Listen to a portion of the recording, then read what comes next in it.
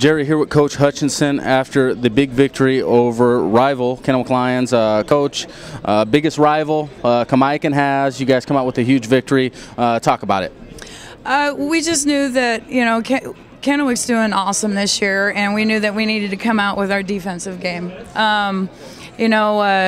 Wickstockin, she's, putting up those points.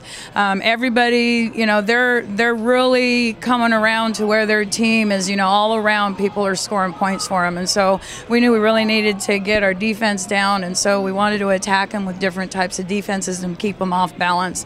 And I believe my girls did that. You guys went far in the state tournament last year. Young team. This year, a little bit more seasoned.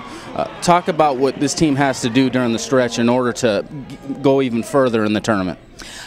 I believe it's the defense and making sure that we're blocking out and rebounding. Right now, those are the two things that all of us, during Christmas break, we talked about, okay, where are we at now? Where do we want to be and how do we need to get there? So we talked about how our defense, how we need to hold people down to under 40, and that also then in order to do that, they get one shot and one shot only. And so those are our two main things, because with how talented this group is, our offense, I believe, is always going to be an asset for us, and we'll keep working on it. But really what we really want to make one of our biggest strengths is our defense and rebounding. Coach, everybody always talks about Courtney Nelson, Khadijah Toure, Sierra Toure, younger sister. How is she kind of coming into her own this year? Sierra, is that who you're talking about?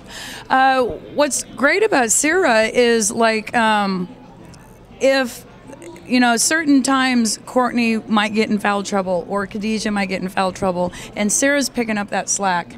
When we played Davis and when we played our last opponent last night, each one of those girls, Khadijah and Courtney, got into foul trouble, and then Sarah picked it up. And so that's the key for Sarah, is that she's a versatile player. She can play in, she can play out, she works hard, she focuses on her defense, but the thing is she's coming around and she's picking up the slack when somebody's missing out of that core group. Coach Hutchinson leading the ship for one of the best girls teams in the state.